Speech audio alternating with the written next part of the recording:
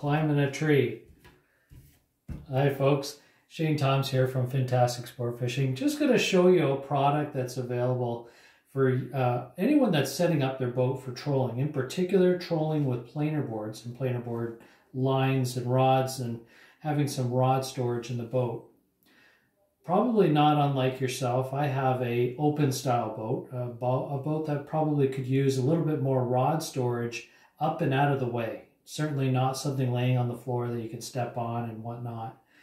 So there has been this, this interest or popularity in rod trees, this kind of apparatus that would sit on the gunnel of your boat and hold the rods that you're fishing with. Typically, they have 2, 3, or even 4 rod holders in one line, kind of like this line, together to hold up your rods, and you would fish with your planer boards, something like an inline planer board like this.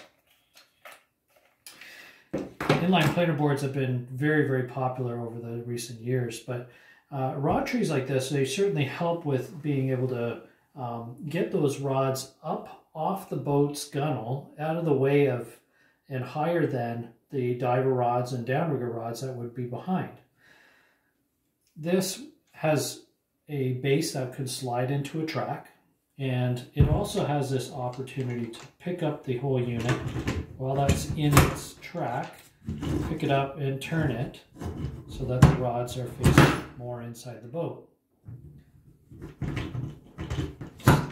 Stiff. There we go. And then it falls back into place.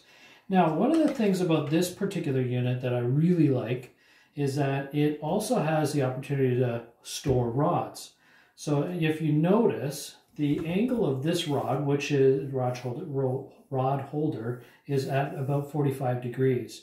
Meanwhile, these ones are at more about 20 degrees.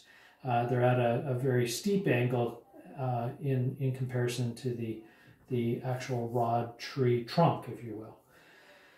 These ones here are more used for storing your rods, and because we won't be fishing with them, and this would be the rod tree that would be on the port side of the boat. So if you're in the boat, you're near the bow, I'm looking out at the stern of the boat.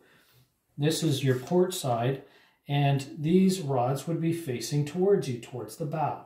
Okay, those would be your storage rods. Meanwhile, these rod holders on the outside of the boat would be those that are fishing the planer boards.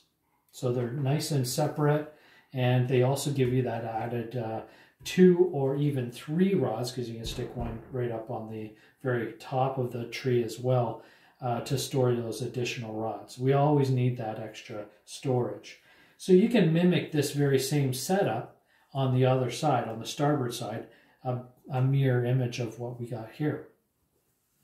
The greatest advantage about this particular model, this is a rod tree model that is available at Grimsby Tackle, and they're all modular. All of these pieces slide into this bar. Okay, so for an example, it has an inside diameter that will slide onto the bar and fit itself in its particular location. And then you tighten them down. Now, some of them have knobs, and some of them have these replacement Allen key set screws, which are wonderful, and they're really a nice clean image of your rod tree. So I really like them. Brushed aluminum finish, very, very nice. That's really kind of the essence of these trees, is that they're fully adjustable. I mean, you can turn these to any particular way you want. If you like them to be, those rods that you're fishing with like to be more in line with one another, you can adjust it. You can just simply unscrew these, loosen them off, turn the rod tree, the rod holder, so that they're all in line, or whatever angle that you wish. One of the benefits that I prefer is this very bottom rod holder here on the tree. When I'm salmon fishing, I really like a shoot rod that is a copper rod.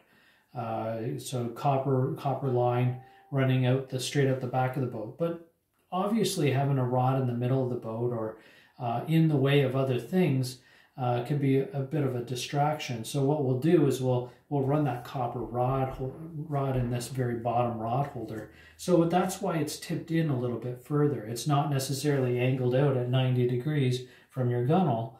It's instead turned in almost about a 45, if you will.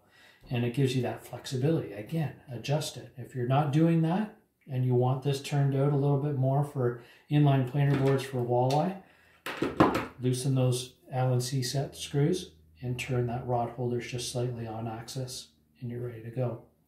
So that is one of the rod trees that I wanted to give you a good look at. And like I said, the craftsmanship on this, the welds, it's just gorgeous work done by a fellow in Stony Creek and in Welland. So really like seeing this rod. This is my second year of running this particular rod tree, and I really like it. So take a look at them at Grimsby Tackle, and yeah, if you're looking for a set, grab yourself these because they're nice.